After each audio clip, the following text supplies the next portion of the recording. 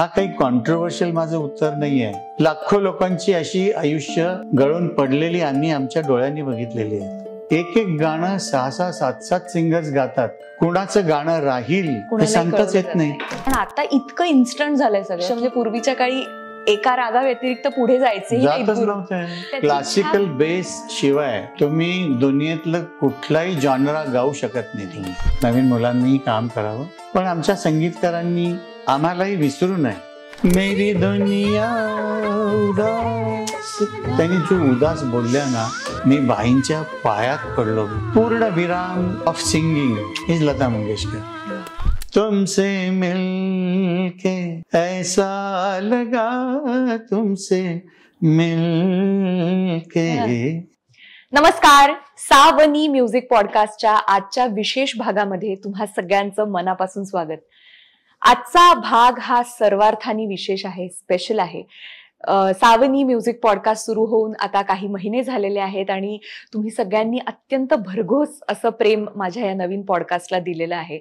विविध प्रकारचे कलाकार ह्यामध्ये सहभागी झालेले आहेत आणि आज सोने पे सुहागा म्हणून स्वतः खुद्द पद्मश्री सुरेश वाडकरजी ह्या भागामध्ये सहभागी झालेले आहेत. खरंच माझं महत् भाग्य आहे की सुरेशजींशी आज त्यांच्या समोर बसून अनेक विषयांवर चर्चा करण्याचा लाभ मला मिळाला. ही एक खूप मोठी संधी मला मिळाली. म्हणजे ह्या संपूर्ण संभाषणातनं मी काय काय साठवू असं मला झालं होतं. आणि खरंच त्यांनी जो सुवर्ण काळ अनुभवलेला आहे मराठी आणि हिंदी संगीत सृष्टीचा, तेव्हापासून ते आजच्या संगीतापर्यंत अशा विविध विषयांवर त्यांची मुक्त मतं जाणून घ्यायचा मला आज लाभ मिळाला, संधी मिळाली. आणि माझी अशी खात्री आहे की तुम्हाला सगळ्यांनाही खूप मजा येणार आहे, खूप काही शिकायला मिळणार आहे आजच्या भागातनं. तेव्हा फार वेळ न दवडता लगेच एपिसोडला सुरुवात करूयात. स्वागत करूयात पंडित पद्मश्री सुरेश वाडकरजी.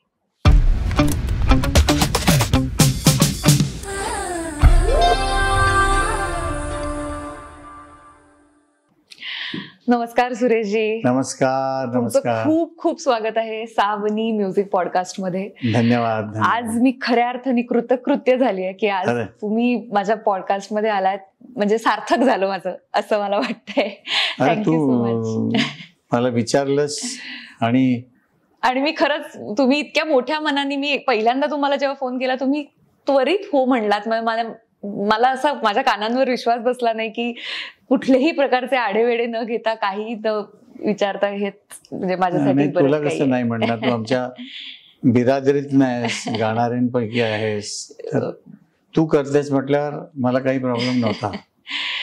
तर सुरुवातीलाच माझा प्रश्न असा आहे की गेली 6हून अधिक दशकं तुमच्या आवाजाने अख्ख्या जगावर राज्य केलेलं आहे. इतक्या दिग्गजांचा तुम्हाला सहवास लाभलाय, इतक्या मोठमोठ्या कलाकारांबरोबर तुम्ही काम केलंय. पद्मश्री सुरेशजी वाडकर ही एक प्रत्येकाच्या मनात एक वेगवेगळी प्रतिमा आहे. प्रत्येकाचं असं वेगळं परसेप्शन आहे, वेगळ्या स्वतःच्या आठवणी जोडल्या गेलेल्या आहेत या नावाबरोबर, तुमच्या एक एक गाण्याबरोबर. तर तुमच्या दृष्टीने खरे सुरेश वाडकर कोण आहेत? म्हणजे आता तुम्ही काळानुरूप तुमची ओळख बदलली, पण तुमच्या मनातलं एक खरं तुमचं स्वत्व काय आहे? एक गिरण गावातला मुलगा, एक साधा कोल्हापुरी माणूस. आणि माझ्या नशिबात परमेश्वरानं लिहिलेलं होतं की मी वाडकर फॅमिलीत माझा जन्म झाला. माझे वडील संगीताचे खूप चाहते, स्वतःही भजन वगैरे म्हणायचे. माझी आई पण बऱ्यापैकी तिची गावाकडची गाणी म्हणायची. तर मी एका गिरण गावातल्या एका कामगाराच्या घरी माझा जन्म, आणि आम्ही खूप साधी कोल्हापूरची माणसं आहोत.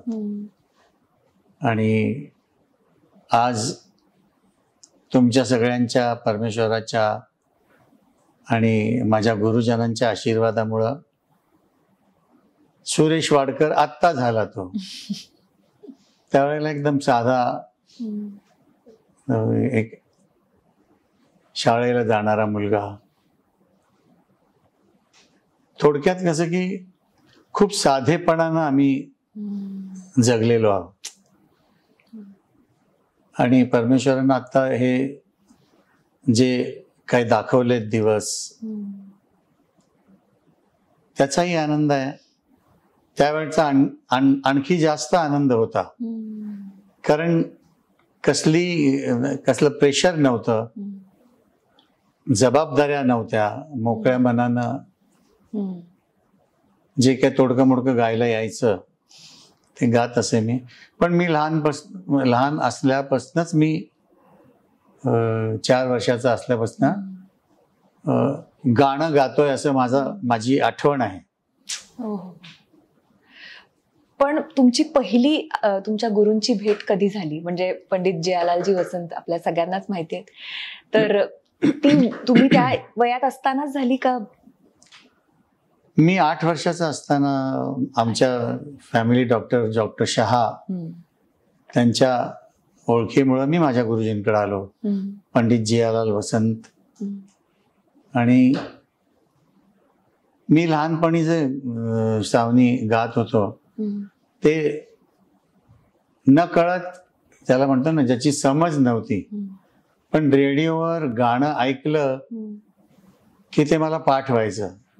माझी पिकअप माझा चांगला होता. त्यामुळे त्यावेळची गाणी, फोक म्हणा किंवा सिनेमातली, मराठी सिनेमात किंवा हिंदी सिनेमातली गाणी मी गात असे. आणि त्यामुळं वाडकरांचं पोरग चांगलं गात आहे. आणि त्यावेळेला मला प्रोग्राम्सही मिळायचे, कारण एवढा लहान मुलगा गातोय.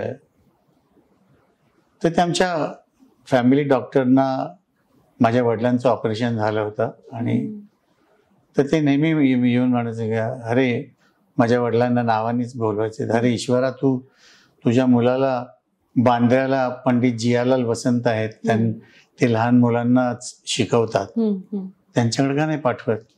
आणि ते आता जपानलाही जाणार आहेत मुलांना घेऊन. तर त्या लालचे पोटी मी काहीतरी 8-8.5 वर्षाचा, 9 वर्षाचा होतो, तर मी बांद्र्याला आलो. मी गाणं ऐकवलं गुरुजींना, खूप खुश झाले. बारीक आवाज होता, जशी मुलीचा आवाज असतो ना, असा माझा आवाज होता. पण नैसर्गिक गळ्याला फिरत सुरात गात असे लोक म्हणतात. तर गुरुजी म्हणाले की ठीक आहे, मी याला शिकवतो. तर माझे वडील म्हणाले की तुम्ही काहीही झालं तर याला गाणं आलं पाहिजे, भले तो शाळेला जाईल ना जाईल, पण याला गाणं आलं पाहिजे. असं म्हणून ते मला 8 वर्षाच्या वयात गुरुजींकडे घेऊन आले आणि त्यांच्या सुपूर्द केला. पण तिथलं गाणं ज्या वेळेला मी ऐकलं, सावनी, माझे गुरु, भाऊ बहिणी सगळ्या ज्या गायच्या, असं गाणं कधी ऐकलंच नव्हतं मी. एक ठराविक खाक्यातली गाणी सिनेमाची किंवा नाट्यसंगीत, नाट्यगीतं खूप गायचो मी लहानपणी. मग त्यावेळेला मत्स्यगंधा खूप पॉप्युलर झालं होतं, साध देती किंवा नको विसरू. पण पटियाला घराण्याचं गाणं आमच्या, आता मी पटियाला घराण्याचा शिष्य असल्यामुळं, ज्याला म्हणतो ना की गाण्यात किती एस्थेटिक सेन्स असावा, मग ते क्लासिकल असो, लाईट क्लासिकल असो, भजन असो, गझल असो, एस्थेटिक त्याच्यात आलीच पाहिजेत. शब्द म्हणताना काय अंदाज ठेवला पाहिजे उच्चारणाचा.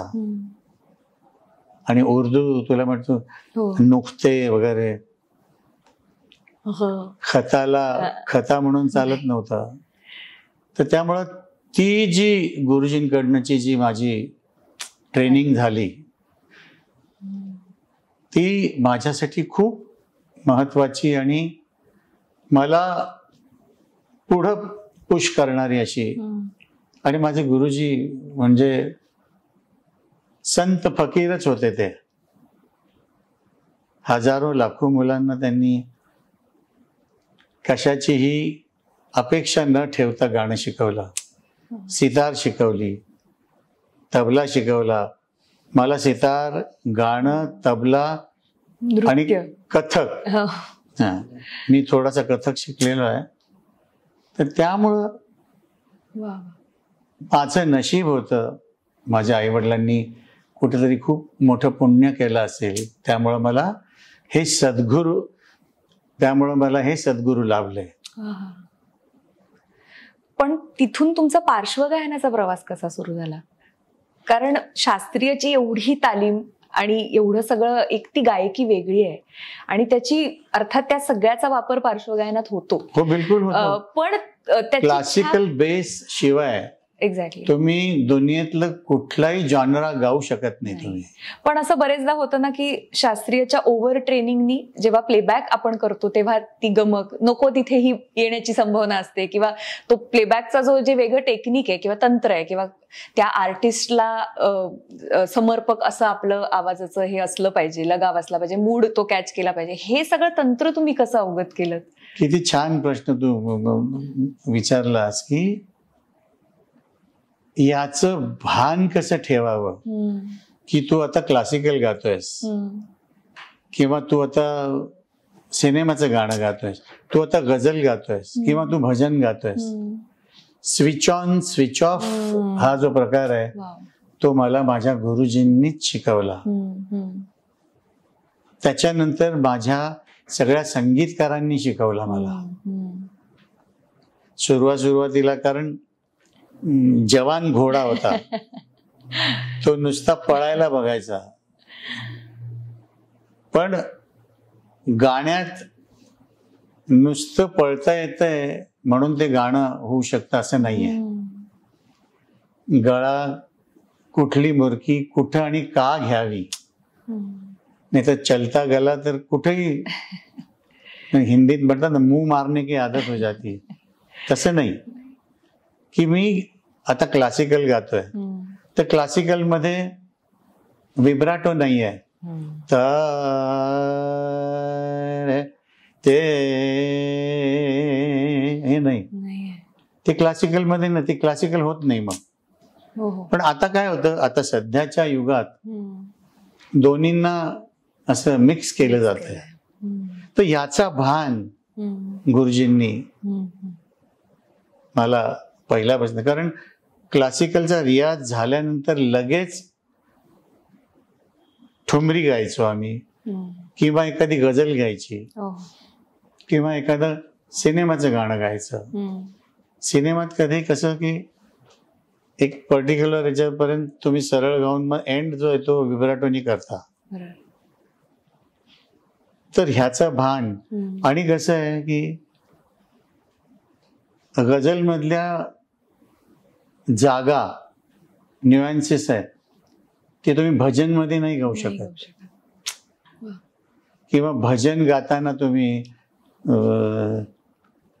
तुमच्या गझलच्या मुरक्या नाही गाऊ शकत.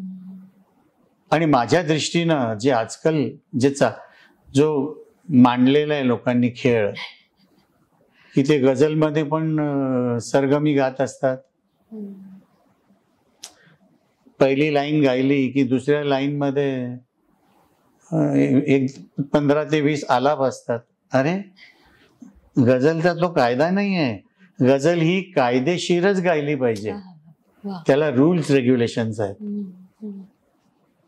त्यामुळं तुम्ही ठरवा आधी, नाही तर तू पहिलं 1 तासभर क्लासिकल गा, ज्याच्यात तुझं सगळं तू ओतून टाक लोकांसमोर. त्याच्यानंतर मग सिंपल गझल गा तू. आणि गझल किंवा भजन किंवा गीत किंवा सिनेगीत, शब्दांचा जास्त त्याच्यात मतलब असतो. शब्दांनी तुम्ही आधी गाणं लोकांना सांगायला लागतं, ते मग तुम्ही ते सुरात बांधलं तर ते आणखी सुंदर वाटतं. तर हा जो भान ठेवायला लागतो तो मला गुरुजींनी पहिल्यापासूनच शिकवला. अच्छा. सुरेशजी, रियाज ही संकल्पना थोडी उलगडून सांगा ना. रियाज सगळ्याच गोष्टी म्हणजे गाणं आहे, खेळ आहे, बोलण्याचा पण रियाज चांगला पाहिजे. आणि त्याच्यात क्लासिकलचा रियाज तर आहेच.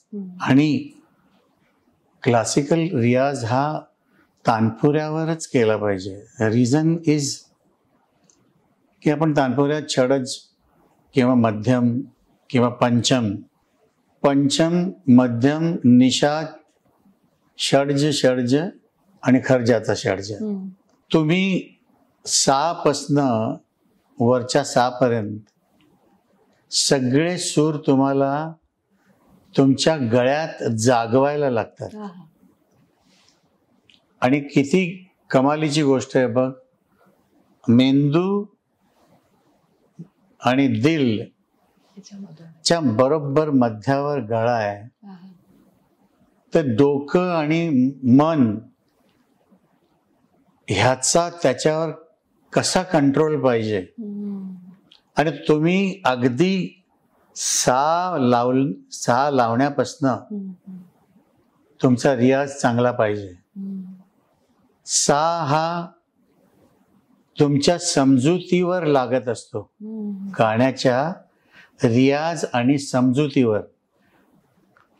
खूपशा लोकांना असं वाटतं की माझा सा लागलेला आहे, पण त्यातल्या काही श्रुत्या खालीवर असतात. तो परफेक्ट सा लावायला पण तुम्हाला प्रारब्ध लागतो. जोपर्यंत तुमच्या प्रारब्धात सा लिहिलेला नाही ना, तोपर्यंत तुम्ही चाचपटतच गाणार. हे अगदी नक्की आहे. पाहिजे तर मी लिहून देऊ शकतो. आणि प्रत्येकाची सा लावण्याची ऐपत ही वेगळी वेगळी असते. मोठी गोष्ट आहे. आणि ती ऐपत कमवायला लागते आणि ती रियाजानी होते. आणि ती तानपुऱ्यावर रियाजानी होते. तुम्हाला मिळणारा गंधार स्वयंभू जो आहे, किंवा तुम्ही जर असा नुसता 2-3 वेळ तानपुरा वाजवला तर तुम्हाला ऑटोमॅटिक त्याच्यात ऋषभ, गंधार, मध्यम, धैवत, निषाद हे तुम्हाला दिसायला लागतात ओव्हर द पिरियड. आणि म्हणून तुम्ही रियाज करतानाचा लावणारा जो ऋषभ आहे, सगळ्यात धोकेबाज सूर कुठले आहेत माहिती का तुला? ऋषभ आणि धैवत. मग तो कोमल असो किंवा शुद्ध असो. कधी कधी मध्यम हा पण डोकावत असतो, पण त्याचा श्रुत्यांसकट करेक्ट लावणं हा पण रियाज व्हायला लागतो. काही लोक, जसं तुझ्या पाठीमाग ज्यांची तस्वीर आहे, माल, सरस्वती माल लताबाई मंगेशकर, यांनी मागच्या जन्मात त्या गंधर्व होत्या. ह्या जन्मात पण त्यांनी सगळ्या दुनियेला दाखवून दिलं गाणं कसं गायलं जातं आणि कसं सुरात गायलं जातं. आणि रियाजानी सावनी बेटा श्वास हा पण आपल्याला रियाजामध्ये आणायला लागतो. त्याच्यासाठी थोडंसं योगाचं किंवा श्वासोच्छ्वासाचा तुम्ही जर प्राणायाम केलं, ह्या सगळ्या. आणि रियाज हा तानपुऱ्यावरच.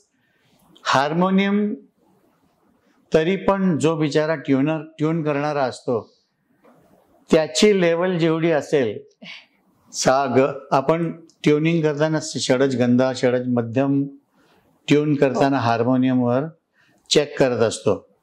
पण ती जी बारीक श्रुती आहे, आणि आमचे बुजुर्ग लोक म्हणतात ना की अमक्या रागाचा जो ऋषभ आहे तो थोडासा चढा असावा, किंवा गंधार ह्या रागात थोडा चढा लावावा. तो चढा कसा लावावा हे पण गुरु लोकांना शिकवायला लागतं. आणि तुमचा चांगला रियाज झाला तरच तुम्ही मैदानात उतरवावा. स्वतःला. कच्च जे मडकं आहे ते पहिलं पाणी भरल्याबरोबरच ढुस होऊन जातं ना. ते मडकं कच्च नसावं. तुम्ही तयार म्हणून पूर्वीचे गुरुजन आपला शिष्य जोपर्यंत तयार होत नाही तोपर्यंत त्याच्यावरचा पडदा उचलत नाहीत ते. आणि ते सांगतात, जा बेटा आता तू कर, तुला काय जे काय तारे चमकवायचे तू आता तर माझ्याकडनं तुला परमिशन आहे. आता नाही तसं. खूपशी लोक आमच्याकडे येतात, आमच्या मुलीला किंवा आमच्या मुलाला सारेगमामध्ये जायचंय, गायचंय, ह्याला शिकवा ना. गाणं असं येत नाही बाबा. त्याला कसलं आयुष्य वेचायला लागतं. आणि मी ज्या ठिकाणी बसून आता पोरांना माझ्या, मी त्यांना, कारण आता काय ही जनरेशन आहे ती तशी खूप तयार आहे. गळे बिळे कसले चालतात त्यांचे, समज केवढी आहे. आणि ह्या सगळ्या कार्यक्रमांना त्यांनाही महत्व दिलं पाहिजे किंवा त्यांना क्रेडिट दिलंच पाहिजे की ह्या कार्यक्रमांमुळं जी झाकली गेलेली आहेत मुलं इकडं तिकडं, त्यांना एवढं मोठं स्टेज मिळतं. काय म्हणतात, ओव्हर नाईट ते सगळ्या दुनियेत बघितले जातात, ऐकले जातात. पण तिथनं जिंकल्यानंतर किंवा तिथनं निघाल्यानंतर चांगल्या गुरुला शोधून त्याच्याजवळ एक 7 ते 8 वर्ष गाणं शिकलं पाहिजे, तेव्हा त्यांनी मैदानात आलं पाहिजे. आणि खूपशा मुलांना त्यामुळं कामं मिळत नाहीयेत, ज्याच्यामुळं तुम्ही उद्या पॉप्युलर व्हाल असं काम नाही मिळत. पूर्वीचे संगीतकार कसे हार्मोनियम समोर ठेवून म्हणायचे, चला कुछ सुनाव. आता ती टेप पाठवून देतात. टेपवर कोणाच्या गायकीचा अंदाज येतच नाही, येणारच नाही. कारण काय यूज करून त्याला चकचकीत केलेलं असतं हे तुला माहितीच आहे. तर त्यामुळं रियाज पासून आपली हा प्रश्न सुरू झाला होता. रियाज क्लासिकलचा निदान मिनिमम तुमच्याकडे टाइम नसेल 2 तास तरी पाहिजेच. माझा पुढचा प्रश्न ह्याच्याशीच निगडीत होता की तुम्ही अख्खं आयुष्य वेचलेलं आहे आपल्या गुरूंसाठी, त्यांची सेवा करून किंवा त्यांच्याकडनं तुम्हाला बरंच काही मिळालं.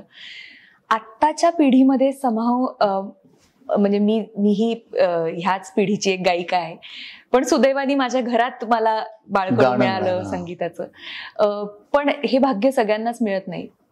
गुरुप्रतीचं जे समर्पण आहे किंवा संगीताप्रतीचं, हे आत्ताच्या पिढीत रुजवण्यासाठी काय करू शकतो? कारण आता इतकं इन्स्टंट झालंय सगळं की युट्यूबवर एक ट्युटोरियल बघितलं आणि त्यांना असं वाटतं की हा मला आलंय. आत्ताचा प्रत्येकाचाच ऍटिट्यूड असा आहे की हा मला येतंय पण जस्ट एक गायडन्स म्हणून बघतो. सो असं एक खूप विचित्र विशेष सर्कल आहे हे. आणि जे बघताना बऱ्यापैकी त्रासही होतो. असं वाटतं की यांना कधी महत्व कळणार आहे. जे तुम्ही आता सांगितलं की अनेक वर्ष, म्हणजे पूर्वीच्या काळी एका रागा व्यतिरिक्त पुढे जायचेही नाही. तर हे सगळं आता त्या शिक्षणाचं महत्व पटवून देण्यासाठी काय सांगाल तुम्ही? तू तुझ्या प्रश्नातच एक छानसं उत्तर दिलंस की समर्पण जोपर्यंत तुम्ही स्वतःला वाहून देत नाही गुरूंना, कारण गुरु गाणं शिकवतो प्लस गाण्याची नजर कशी आहे ती दाखवतो. की ह्या आलापामध्ये तू आता हा मध्यम जो लावतोयस तो केवढ्या मापानं लावला पाहिजे. आणि इंडियन क्लासिकल म्युझिक मध्ये तुला माहिती आहे की आता एखादा राग घेतला तो सा रे गा सा गा रे, तो गंधार मध्ये रिषभ लावायचा नसतो. सा गा किंवा सा गा रे सा रे गा रे असे खूप नाही आहेत. सा गा रे ने सा गा मा ने सा रे गा मा असं नाही लागणार. तर हे भान तुम्ही शिकल्याशिवाय तुम्हाला येणार नाही. आणि प्रत्यक्ष शिकल्याशिवाय. हा आणि लाईट मध्ये काय की ह्याचा असा बंध नसतो. लाईट मध्ये म्हणजे आपल्याकडं राग गाताना कधी नाही लक्षात आला तर मिश्र कलावती, अरे मिश्र कलावती. तसं लाईट म्युझिक मध्ये मिश्र असल्यामुळं, कारण एस्थेटिकली त्याला किती सुंदर करता येईल कॉम्पोजिशनला, इकडं कंपोजरचं जास्त लक्ष असतं. पूर्वीची पण रागदारीची गाणी आहेत, स्वच्छ दिसतो राग, पण त्याची जी पकड आहे किंवा त्याची जी बढत आहे त्यामध्ये ते सूर मे बी लागत नसतील, पण ते सुंदरतेसाठी लावलेले आहेत. मग ते मिश्र कलावती किंवा मिश्र पहाडी अशी नावं ठेवलेली आहेत.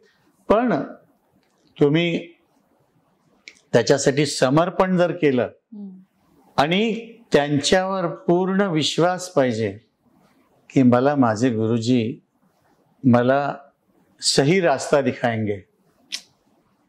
मी 8व्या वर्षापासून जवळजवळ 19 वर्ष, म्हणजे माझ्या वयाच्या 8व्या वर्षापासून 19व्या वर्षापर्यंत बाहेर कुठं गातच नव्हतं. म्हणजे गुरुजींबरोबर गेलो कुठं प्रोग्रामला तर तिथं गात होतो, पण क्लासिकल असायचं किंवा नाट्यगीत गायचो. पण मी बाहेर प्रोफेशनली गायला कधी सुरुवात. आता काय होतं की थोडा वेळ शिकतात, मग कुठंतरी बोलवलं जातं, मग तो तिकडे एक गाणं गाऊन येतो आणि त्याला असं वाटतं त्या दिवशीपासून की आपण गायक झालो, प्लेबॅक सिंगर झालो. प्लेबॅक सिंगर असे होत नाहीत. आणि मला असं वाटतं की गुरुचा त्यावेळेला 100%, माझ्यासारखा माणूस तर फार बोलत नाही, पण थोडा दुखी होतो की ह्या मुलाला काय एवढी घाई आहे, एवढं मोठं आयुष्य पडलंय, उगीच कुठेतरी फेविकोल लावून चिकटण्याऐवजी खिळा मारल्यासारखं चिकटलं पाहिजे ना. फेविकोल काय पाठीमागची इंटेन्सिटी खतम झाली की तो कधी असं कागद कसा गळून पडतो तसं तुमचं करिअर गळून पडू शकतं. आणि लाखो लोकांची अशी आयुष्य गळून पडलेली आम्ही आमच्या डोळ्यांनी बघितलेली आहेत. हा काही कॉन्ट्रोवर्शियल माझं उत्तर नाही आहे. आणि ह्याच्यात कुणाला वाईट जरी वाटत असेल तर मला त्याची काळजी नाही आहे, कारण मी आजीवासांमध्ये शिकवण्याचंही काम करतोय. नवीन जनरेशन मी बनवतोय आता, घडवताय. तर मला हे सांगणं माझं कर्तव्य आहे. आणि प्रत्येक रियाजमध्ये असा काहीतरी मध्येच काहीतरी विषय निघाला तर मी त्यांना ते सांगत असतो की असं असं असं असं होतं इंडस्ट्री, याला फेस करायचं आहे का तुम्हाला, तर तुम्ही स्वतःच्या डोक्याला जमिनीवर ठेवा, म्हणजे खांद्यावर नॅचरली, पण जमिनीवर उभे राहा तुम्ही, आकाशात उडू नका. आणि काम कसं आहे, पूर्वी तरी असं होतं सावनी की कामामुळं काम मिळायचं. आता तुमचा अप्रोच किती चांगला आहे त्याच्यावर काम मिळतं तुम्हाला. गाणं भलं तुमचं 25% कमी असलं, तुम्ही हाजी हाजी किती करताय, तुम्ही त्या ग्रुपमध्ये बसता उठता किती आहे, त्याच्यावर तुम्हाला काम मिळतं. पूर्वी असं नव्हतं. रफी साहेब टूरवर गेलेत आणि 4 दिवसांनी शूटिंग आहे, फोन केला तर रफी साहेब नाही आहेत. असं कुठल्याही गायकाबद्दल बोलू शकतो. किशोरदा म्हणा, लताबाई म्हणा, आशाबाई म्हणा, मन्नादा म्हणा. अरे मन्नादा है नहीं इधर, क्या करे. म्यूजिक डायरेक्टर सांगायचं का ये गाना और कोई गाएगा नहीं, मन्नादा ही गाएंगे, आप चाहिए तो शूटिंग आपकी पोस्टपोन करिए, जब वो आएंगे मैं रिकॉर्ड करूंगा, बाद में दूंगा आपको. आएगा आता असं की अच्छा सुरेश वाडकर नाही आहे, अच्छा मग तुम्ही ह्याला बोलवा, अच्छा तो पण नाही आहे, मग ह्याला बोलवा. अरे पण तुझ्या गाण्याचं काय होणार, जे तू ठरवलंयस त्या गाण्याची हालत काय होणार, त्या गाण्याला न्याय किती मिळणार, का तुझं गाणं तुला खराब करायचं आहे. पण आता असा विचार नाहीये. आता कंपनीवाला सांगतो की हा माझा सिंगर आहे, ह्याच्याकडनं गाऊन घ्या. अरे तो बिचारा एवढा चांगला गाऊन गेलाय. तर आज ह्या घडीला एक गाणं 6-6, 7-7 सिंगर्स गातात आणि ते बिचारे फ्रस्ट्रेटेड. कुणाचं गाणं राहील हे सांगताच येत नाही. किंवा त्या 6 तसेच राहिले, 7वा कोणतरी येऊन गाऊन गेला आणि ते ठेवलंय. हे काय आहे.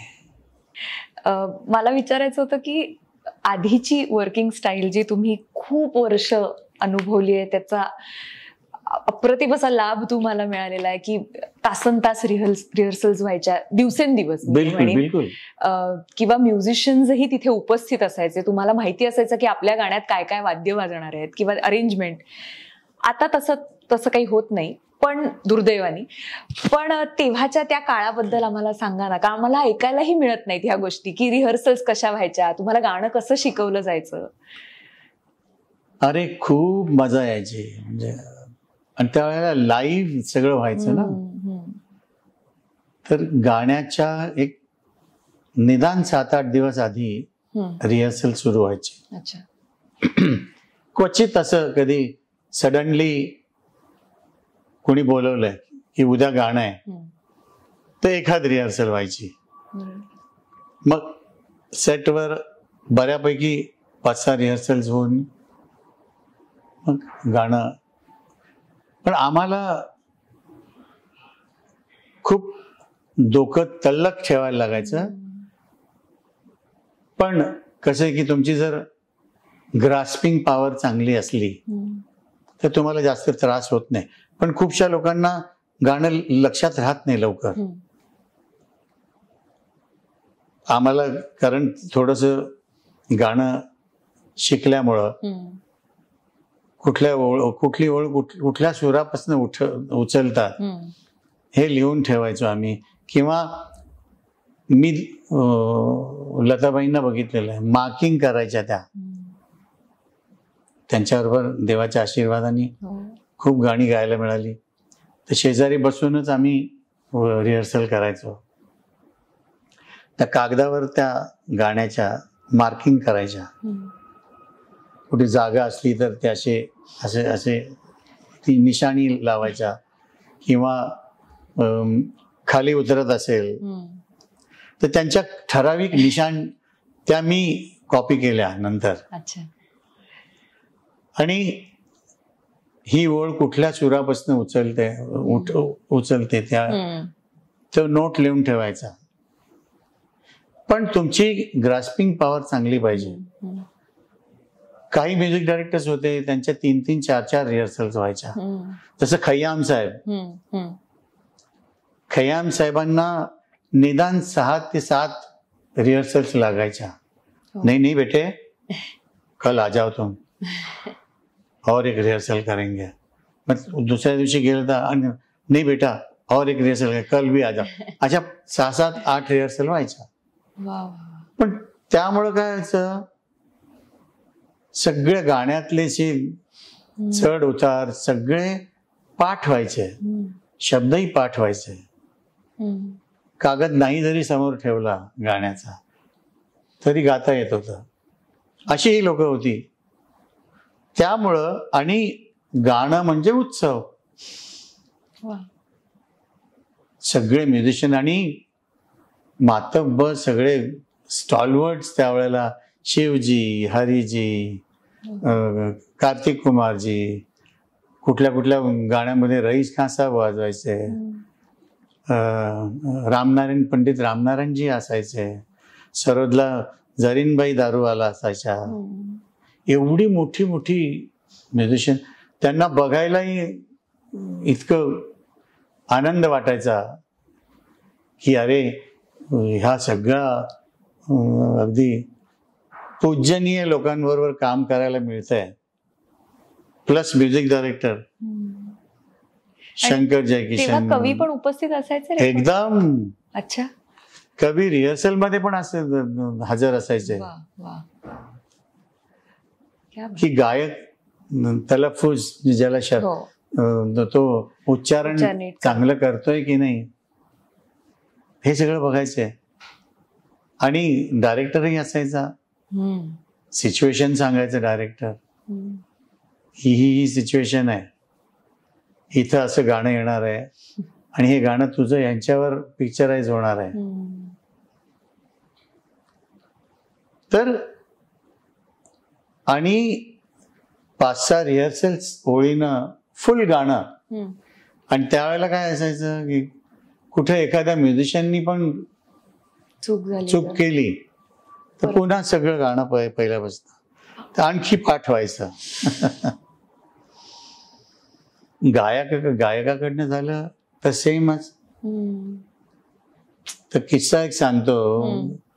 लक्ष्मीकांत प्यारेलालजींचं गाणं होतं आणि सरस्वती मा बरोबर गात होतो मी. मेरी किस्मत में तू नहीं शा, हे गाणं. फायनल टेक चालू आहे हा. आणि दीदींना काय सवय होती की त्या पहिल्या रिहर्सल्स मध्ये वगैरे अगदी जसं गाणं आहे संगीतकारांनी शिकवलंय त्या गायच्या. त्यांना माहिती, इतकी वर्ष गात होत्या त्या, त्यांना माहिती पडायचं की आता हा फायनल टेक आहे, त्याच्यात असं काय करायच्या त्या. तर संगीतकार पण 4 जन्मात विचार केला नसेल की माझी ही फ्रेज अशी येऊ शकते. तर शेवटचा अंतरा त्याच्यात उदास शब्द आला आहे. मेरी दुनिया उदास. त्यांनी जो उदास बोलल्या ना, तो उदास जशा गायल्या आणि त्यांच्या नंतर इमिजिएटली माझी लाईन होती. तर मला असं वाटलं या रूम मध्ये काय झालं, सिंगर्स बूथ मध्ये काहीतरी आग लागली. तर मी त्यांच्याकडे बघतच राहिलो असं, आणि माझी लाईन निघून गेली. तर टेक कट करायला लागला. लक्ष्मीजी आतनं असे, अरे वाडकर साहेब क्या करते हो यार तुम, ये मेरा फाइनल टेक था. मी बाईंच्या पायात पडलो. मी म्हणलं दीदी आय एम सो सॉरी, तुम्ही तो उदास या गायला तुम्ही, की माझ्या आतनं सगळं, म्हटलं माझं सगळे केमिकल्स माझे हे वाया झाले. ते इतक्या जोरात हसायला लागल्या त्या. आणि मी पाय सोडलं. मी म्हटलं बाबा तुम्ही मला प्लीज. तर मला अगदी हाताला धरून माझ्या, अरे असं होतं सुरेश, असं काय करतो. ठीक आहे झालं. आणि तो टेक, फायनल टेक कट झाला माझ्यामुळं.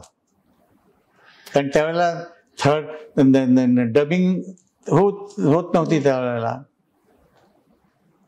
मग लक्ष्मीजी म्हणाले अच्छा प्यारेबाई पण आले. क्या सुरेशजी, अच्छा ऐसा करते अभी थर्ड म्युझिक से ही अंतरा रिकॉर्ड करते. अच्छा तसं पॉसिबल होतं. हो तसं पॉसिबल होतं, कारण त्या फ्रेम टू फ्रेम जोडायचे. कसा मॅच व्हायचा, तो आधीचा टेम्पो बघून तो हे घ्यायचे ना. मग स्टॉप वॉच असायचे ना, किंवा तुझं मेट्रोनॉम वगैरे. तर तू विचार कर, त्यामुळं रिहर्सल्स किती जरुरी असायच्या. पण रिहर्सल्स असून सुद्धा अशी काहीतरी माझ्यासारखा मूर्ख माणूस काहीतरी चूक करतो. आणि भीती काय असायची की माझ्यामुळं त्यांना त्रास होऊ नये सारखं सारखं गायला. मग त्या असतील, आशाबाई असतील, रफी साहेब असतील, किशोरदा असतील, मन्नादा असतील, आमची बुजुर्ग मंडळी, आमचे दैवत आमची सगळी. तर त्यामुळं रिहर्सल ही गरजेची असे. आणि तुमचं एक बऱ्यापैकी तुमचं डोक्यात बसलं गाणं शब्दांसकट, तर तुम्हाला गाताना खूप इज तुम्हाला फील व्हायला होतो. तर असे सगळे किस्से आहेत. पण तेव्हा संगीतकाराकडनं तुम्हाला लिबर्टी असायची? तुझे डोळे पाणावले बघते की. आणि त्यावेळेला मी असंच मी रडलो अक्षरशः. टपाटप माझ्या डोळ्यातनं पाणी आलं. म्हणलं अरे सुरेश, आणि मला अक्षरशः पाठीवर असे हात फिरवत होता. हरकत नाही सुरेश, हरकत, असं होतं, माझ्याकडं नाही झालं असतं असं. तर अशा लोकांबरोबर काम करायला मिळालं. अशी अशी गाणी मला लोकांनी दिली गायला, माझ्या संगीतकारांनी. आज जे काय आहे मी माझ्या संगीतकारांमुळं, माझ्या गुरुजींमुळं, माझ्या सरस्वती मामुळं, त्यांच्यामुळं मला खूप असं इतका पुश मिळाला. दोघी बहिणींनी खूप मुलासारखं प्रेम दिलं मला. मला एक नेहमीच असं याचं कुतूहल वाटतं की संगीतकार तेव्हा गायकाला फ्रीडम द्यायचे, म्युझिकल फ्रीडम. म्हणजे आता जसं बरेचदा सांगितलं जातं की तू तुझ्या पद्धतीने गा, तर तसं होतं का? ते खूप कटाक्षाने पाळायचं की ही जागा ही अशीच आली पाहिजे, वेगळं काही त्याच्यात चालणार नाही? फार कमी म्युझिक डायरेक्टर असे होते जे गाणं शिकवलं की मोकळं सोडायचं. ज्याच्यात सगळ्यात वरती नाव येतं पंचमदांचं. R.D. बर्मन साहेब ते इतके कमालीचे संगीतकार होते आणि जोवियल. म्हणजे गाणं एकदा शिकवलं की सुरेश मैंने भी गाना सिखा दिया, अभी तुम इसको अपना बनाओ. जाहीर आहे की चाल न बदलता तुला काय सुचतंय, स्पॉन्टेनिटीनी तुला काय आलं तर तू त्याला थांबवू नकोस. आणि खूप तारीफ करायचे. एखादी जागा घेतली किंवा वेगळा, त्यांना तालाशी खेळण्याचा खूप नाद होता की ती सेम. आता जसं तुमसे मिलके ऐसा लगा तुमसे मिलके, असे ते त्याला तालाला असे खेळायचे. ते अशी खूपशी गाणी आहेत त्यांची. ताल असं सोडून सोडून सोडून लाईन ती गायचे. तर खूप खुश व्हायचे ते. तर आणि मोकळं सोडायचे की आता तू तुझ्या मनाने तू छान गा. आणि असं हुरूप वाढवत सिंगरचा. समजा तो 65-70% जर गात असेल तर त्याला ते कसे ओढून 90-95% पर्यंत आणायचे, त्याचा हे वाढवून. तर असे पंचमदेव होते. आणि खूप म्युझिक डायरेक्टर असे होते की जी सांगितलेली जागा ती तशीच आली पाहिजे. जसे खळे साहेब होते आमचे. इवन मामासाहेब हृदयनाथ मंगेशकरजी, ते पण गाणं शिकवलं एकदा की ते मला म्हणायचे आता करा, तुम्हाला मजा घेऊन गाणं. पण त्यांचं गाणं कसं असायचं, ते इतकं रेडी गाणं असायचं. कारण त्यांचा स्वतःचा गळा एवढा पाण्यासारखा चालणारा. तर त्यांच्या गाण्यात फार काही करायला आपल्यातर्फे ते फार वाईट साऊंड करायचं. कारण ते एवढं तयार असलेलं गाणं ते गायला द्यायचे. तरी पण त्यांना पण तालाचं त्याला संत सागराच्या, माझं एक गाणं आहे, लाटा किनाऱ्यास येते संत सागरा. ते सुरमई श्यामचं मराठीतलं स्पर्श सांगेला. किंवा खूपशी गाणी आहेत अशी जी ये आंखें देख किंवा ये आंखें देख असं पण येऊ शकतं. ये आंखें देख कर हम सारी. तर तालाबरोबर कशी मजा घ्यावी. तुम्हारी नरमो नाजुक होठ जिस दम मुस्कुराते हैं तुम्हारे नरमो. तर ती स्वतःच सांगायची ह्या सगळ्या गोष्टी. त्यामुळे आपल्याला काही चान्स नसायचा तिथं. किंवा आता सांज ढलेमध्ये तो शेवटचं जे आहे ना, सांज ढले गगन तले हम कितने एकाकी. तुम्ही असे गाता का रिहर्सल मध्ये गाता रेकॉर्डिंगच्या वेळेला मी म्हणलं असं आपण असं सोडलं तर मी त्यांना भाईंना आम्ही त्यांना भाई म्हणायचो लक्ष्मीजींना. भाई हे असं घेतलं तर. हालाकी आम्ही कधी धजत नव्हतो त्यांना. ते म्हणलं अरे अच्छा लग रहा है ये ऐसा खतम कर ले उसको. मग मी प्यारे भाईंना कारण त्यांना सांगायला लागणार ना अरेंजमेंट मध्ये काय करणार. मग ते रिदम थांबवून. तर असं पण झालेलं आहे माझ्या आयुष्यात. त्यामुळं पण खरं सांगतो तुला माझ्या संगीतकारांनी एवढं प्रेम केलंय माझ्यावर की कधी अशी काही सजेशन असली तर ते प्रेमाने ऍक्सेप्ट करायचे. खळे साहेबांना तसं चालत नसेल. नाही बाबा हे नाही मला असंच पाहिजे. आणि ते कधी कधी गायला मग उशीर व्हायचं कारण त्यांना पण तालाचा खूप. कारण त्यांची आत्ताची सम आहे ती एका ओळीत संपता ती दुसऱ्या आवर्तना येणारा जी सम आहे त्याला साधायला लागायची. तर त्यामुळं त्यांचं गाणं गायला खूप कठीण असायचं. लयकारी खूप लयकारी. मराठी संगीत सृष्टीमध्ये तुम्ही इक्वली तेव्हाच कार्यरत होता जेव्हा तुमची हिंदीत 101 हिट गाणी येत होती. तिथेच त्याच वेळेस त्याच काळात मराठीतही खूप तुम्ही काम करत होता. तर त्या दोन्हीचा समतोल तुम्ही कसा साधला आणि दोन्ही इंडस्ट्रीची वर्किंग स्टाईल बद्दल काय सांगाल. त्याच्यात काही फरक किंवा बदल होता का दोन्हीचं वातावरण सिमिलरच असायचं. हिंदीत कसं आहे की बऱ्यापैकी वेळ मिळायचा. अच्छा. मराठीत काय असायचं एका शिफ्ट मध्ये कधी कधी 2-2 गाणी करायला लागायची. कधी कधी 3-3 गाणी केलेली आहेत. सकाळी 9 पासून 4 पर्यंत 3 गाणी. त्यामुळं कधी कधी कुठेतरी कमजोरी राहायची फायनल टेक्स मध्ये. कुठेतरी काहीतरी चूक झाली तर म्हणजे समजा क्लॅरिनेटचा पीस नाही चांगला वाजला तर राहू दे हसत नाही त्याला काय प्रॉब्लेम नाही गाणं व्यवस्थित झालं. पण ते 3 गाणी करण्याच्या नादात तिसरं गाणं हे कधी कधी असं ओढल्यासारखं वाटत. ते हे ओढून काढलंय असं व्हायचं. पण लोक आता त्याला मानत नसतील. पण हिंदीमध्ये काय होती बऱ्यापैकी तरी 9 ते 4 2 गाणी केलेली आहेत आम्ही.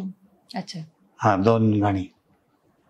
मराठी गुजराती किंवा पंजाबी बंगाली ते एका शिफ्ट मध्ये 2 गाणी किंवा 3 गाणी करायचं.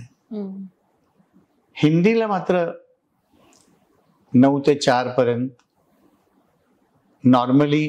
पण जसे मोठे संगीतकार आहेत सकाळी 9ला सुरू झाले तर समजा 6 वाजलेत एक गाणं संपायला संध्याकाळचे. किंवा लक्ष्मीजींचं गाणं मी आता समजा मैं प्रेम रोगी मला आठवत आहे मला 12 वाजता बोलवलं होतं स्टुडिओमध्ये. मी माईकवर रात्री 11:30 वाजता गेलो. बापरे. तर बसून पण थकावट व्हायची. पण त्यावेळेला वाटत नसेल, यंग एज होती, त्यामुळं कुठेतरी रियाज त्यावेळेला कामी आला. कधी होतं ना, बसून बसून पण आवाज थकल्यासारखा होतो. पण ठीक आहे, देवाच्या आशीर्वादाने. पण ती गाणी आता ऐकायला लागलं ना, त्याचं वाटतं की हे गाणं आता आपण जर केलं असतं डबिंग सिस्टम मध्ये, तर त्याला आणखी चकचकीत. पण तो जो लाईव्हनेस जी गाण्याची असते, एकतर वॉर्मथ गाण्याची जी आहे ती डिजिटल रेकॉर्डिंग सिस्टम मुळे वॉर्मथ कमी पडते. तुम्ही खूप छान करता, तुम्ही डबिंग करून आजकाल एक शब्द पण बदलू शकता, एक लाईनही बदलू शकता, पण त्याचे जो एक संघपणा जो असतो, जे एक जीव आणि गाण्यात लाईव्हनेस जी त्यावेळेला वाटायची, आणि सुराचा एवढा मजा यायचा. आता काय होतं की प्रत्येक म्युझिशियन जो इलेक्ट्रॉनिक वाजवत असतो तो आपल्या 440ला वाजवून जातो, पण जे नॅचरल इन्स्ट्रुमेंट वाजवणारी मंडळी आहे त्यांना वन्स अगेन संगीतकाराला समजणारा सा आणि एक म्युझिशियन बिचारा आलेला असतो वाजवायला, त्याची साची समज सर वेगळी वेगळी झाली तर तो गाणाऱ्याला केवढा त्रास होतो. आणि कधी कधी तबल्यांचे सूर जर तुम्ही ऐकलेत तर बाबा देवच पावला असं समजायचं. आणि त्याच्याबरोबर तुला माहिती आहे का, मग आम्ही आमच्यासारखी मंडळी काय करायची, मग बाबा तू एक काम कर, तू एक कुठलं तरी इन्स्ट्रुमेंट जास्त दे कानात, रिदम कमी कर, किंवा एखाद्यानी समजा एखादं इन्स्ट्रुमेंट जरासं फ्लॅट वाजवलंय, काही लोक फ्लॅट वाजवायचे, काही लोक शार्प वाजवायचे, त्याला बंदच करून टाकतो आम्ही नुसतं सिंथेसायझर बरोबर. ते पण सिंथेसायझर मध्ये आता सगळे सिंथेसायझर वाले मला धरून एक दिवस बदलतील, मला ते इन्स्ट्रुमेंटच आवडत नाही, कारण ते टेम्पर्ड असल्यामुळं सा रे ग मा पा धानी मधले जे सूर आहेत त्याच्या ज्या श्रुत्या आहेत, तू गाणारी आहेस तुला चांगलं लक्षात येईल, त्या खूप कधी कधी डिस्टर्ब करतात. तर आपण गंधारावर कुठं थांबावं, आम्ही तानपुरेवाले आहे, आम्ही बरोबर देवाच्या आशीर्वादानं प्रयत्न करून आम्ही बरोबर त्या जागेवर थांबू शकतो. पण ते सिंथेसायझर बरोबर ते आयदर फ्लॅट वाटतं किंवा शार्प वाटतं, आणि आपलंच गाणं ऐकताना नंतर मिक्स झाल्यावर आपल्याला त्रास होतो. कारण आजकाल काय आहे, गाण्यावरती म्युझिकचा पगडा जास्त आहे. गाणं हे मिणमिणीत असतं, ऑर्केस्ट्रा वरती गायकाच्या डोक्यावर चढून वाजत असतो, त्यामुळे आपल्याही चुका लपल्या जातात कधी कधी. तुमची एवढी मोठी कारकीर्द आहे, अनेक गोष्टी तुम्ही अनुभवल्यात आयुष्यात, चढ उतारही अनुभवले असतील, तर त्या सगळ्यात तुम्ही स्वतःला कसं स्थिर ठेवून ते फेस केलं? अर्थात इंडस्ट्री म्हणली की कॉम्पिटिशन आली, सगळ्याच ह्या सगळ्या गोष्टी, म्हणजे चढ उतार तुमच्या आयुष्यात कधी आले का सगळं स्मूथ होतं? आले ना चढ उतार आला.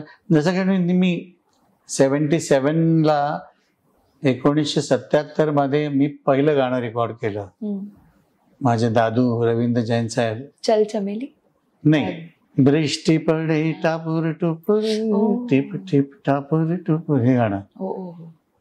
तर आज जे काय मी आहे रवींद्र जैन साहेबांमुळे आहे.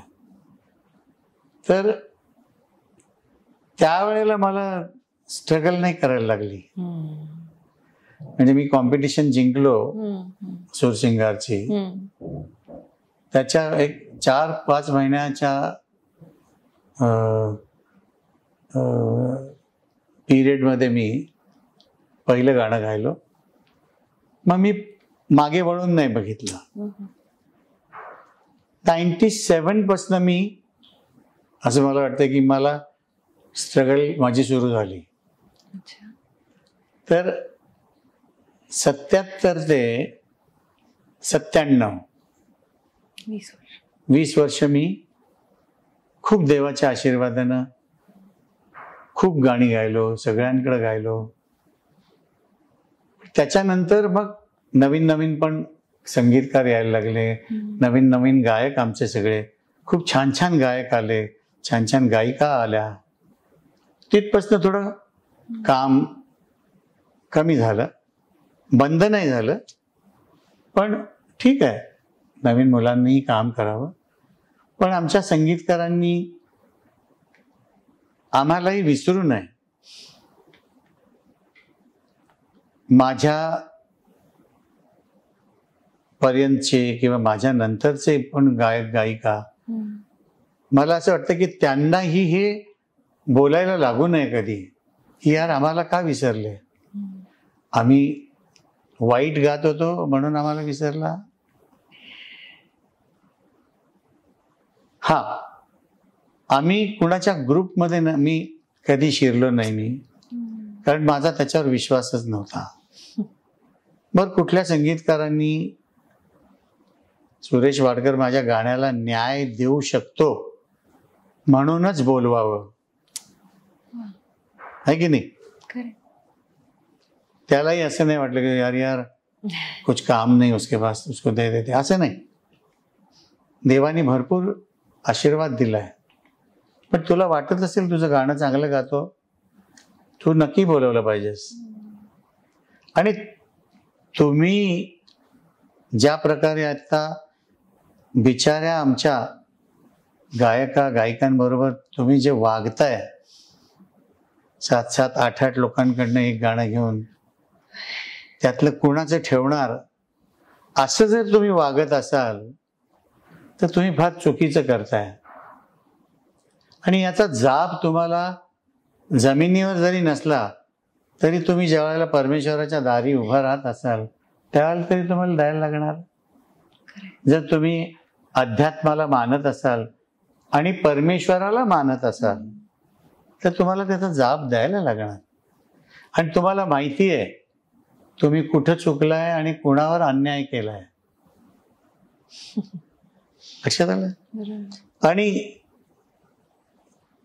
इंडस्ट्रीत तुला बढावा देणारी जर 50 माणसं आहेत तर 75 माणसं तुला मागे ओढणारी पण आहेत, आणि ती दिसतात डोळ्यांना. पूर्वी असं नव्हतं. अरे हे माझं गाणं तयार झाल्याबरोबर संगीतकाराच्या डोळ्यासमोर चित्र यायचं. लता मंगेशकर, आशा भोसले, मोहम्मद रफी, किशोरदा, आणि दुसऱ्यांनी ते गाणं गाण्याचा संबंधच येत नव्हता, त्यांच्यासाठीच गाणं बनवलंय. आणि संगीतकार असे लेचेपेचे नव्हते की प्रोड्युसर डिरेक्टरचं ऐकतील. प्रोड्युसर डायरेक्टरला सिटिंग रूम मध्ये एंट्रीच नव्हती. तू विश्वास करशील का या गोष्टीवर? क्या आहे, डायरेक्टरला विचारलं किंवा प्रोड्युसरला, हो समझा जयजी, मतलब जय किशन जी, वो गाना सुनना है. क्या गाना सुनना है? तुमको क्या आता है गाने का? ठीक आहे, थोडस रूढ वाटेल, पण मी गाणं खरंय माझ्या मनाने ज्या वेळेला ते ठरवलं की हे बेस्ट गाणं झालेलं आहे, या फलानी तारीख को रिकॉर्डिंग है, उधर इंस्टॉलमेंट लेके आ जाना. गाना क्या सुनाऊ तुमको. आता काय व्हायचं नंतर नंतर जे पण आताचे जे नामी डायरेक्टर प्रोड्युसर बसलेले आहेत संगीतकार त्यांचे संगीतकाराला शोधा, संगीतकार कोण आहे बाबा इथं. आणि त्या डायरेक्टर बरोबर त्याचे 4 असिस्टंट. खरंय. मग कंपोजर गाणं ऐकवतोय, मग तो डायरेक्टर ऐकतोय आणि मग असा इशारा करतोय, मग तो सांग. दुसऱ्याला विचारतो, अरे तू डायरेक्टर आहे, तुला अक्कलच नाही आहे. तुला गाणं तुला थिएटरमध्ये गाणं काय करायचं आहे, दाखवायचं आहे ते तुलाच माहित नाही, तर तू तुझा असिस्टंट आहे. तो फक्त क्लॅप मारायला असेल किंवा पाणी आणून द्यायला तुझ्या हिरो हिरोईनला, म्हणून आज येऊनच देत नसत. एका डायरेक्टरनी सज्जाद साहेब गाणं करत होते. सज्जाद साहेब तुला सज्जाद हुसेन, दिलरुबा, तर त्यांचं गाणं चालू होतं. डायरेक्टर आला आणि त्यांनी सांगितलं की सज्जाद साहब इसमें थोड़ा सा ऐसा कर सकते हैं क्या. तो सज्जाद साहब, अरे कमाल है, ये मेरे को कैसे नहीं सूझा. आप ऐसा करिए, मेरे अरेंजर को लिखा दीजिए, आप लिखा. तर त्याला त्याच्याकडे अरेंजरकडे पाठवला. हे बाहेर आले फेमसमध्ये, समोर 87 बस थोडी स्लो झाली होती, त्याच्यात बसले आणि घरी गेले माहीमला. आणि इकडे शोधाशोध. तर त्यांनी सगळीकडे शोधून मग त्यांनी शेवटी घरी फोन लावला, त्यांनीच उचलला फोन. तर अरे सज्जाद साहब, अपनी रिकॉर्डिंग चल रही है, आप तो घर चले गए. नहीं, आप वो सजेस्ट कर रहे थे ना, आप करते रहिए, आप ही कर लीजिए गाना. विचार कर कशी लोक होती. आपल्या कामावर कॉन्फिडन्स, म्हणून ती गाणी आजही चालतात ना, की नाही. बिलकुल. तुम्ही 8 असिस्टंटच्या पसंतीनं केलेलं गाणं 4 दिवसात पाणी पण मागत नाही, काय उपयोग त्याचा. तुम्ही विश्वास करा ना, ज्याला ज्याचं काम दिलंय त्याला करू दे ना प्रेमाने. आणि आज कसं की तू समज कंपोजर आहेस त्या फिल्मची, तुला मी प्रोड्युसर आहे, मी एक गाणं आणून तुला दाखवलं, ऐकवलं की मला असं गाणं पाहिजे. दी मोमेंट तू गाणं ते ऐकशील, त्या मोमेंट पासून तुझी ती चक्र तशीच फिरायला लागतात त्या गाण्यासारखी. तर तू विशेष केलंस काय. मग ते सायकी कशी काम करते माणसाच्या डोक्यावर याचाही विचार केला पाहिजे. आणि आजही स्वतःला जर प्रूफ करायचं झालं, नवीन पोरं जेवढी आहेत एवढीशी लहान लहान सगळ्या रियालिटी शो मध्ये जुनीच गाणी लग जा गले किंवा त्या वेळची जेवढी गाणी आहेत तेवढी गाणी गात असतात स्वतःला प्रूव्ह करायला. जगाच्या प्रत्येक कोपऱ्यात कुठे ना कुठेतरी दररोज तुमची गाणी ऐकली जातात, सगळेजण तुमची गाणी ऐकतात, पण तुम्ही कोणाची गाणी ऐकता? मी अत्यंत वेडा आहे लताबाई मंगेशकरांचा, आशाताईंचा, की रफी साहेबांचा, किशोरदांचा. त्याच्यानंतर मी क्लासिकल आमच्या घराण्यातलेच बडे गुलाम अली खान साहेब आहेत, आमिर खान साहेब आहेत. मी आता सध्या आमिर खान साहेबांना खूप ऐकतोय. अच्छा. त्यांचं गाणं मला खूप आवडतं. त्यांचा अप्रोच गाण्याचा जो आहे ना तो मला खूप आवडतो. त्याच्यानंतर मी खूप वेडा आहे मेहंदी हसन खान साहेबांचा.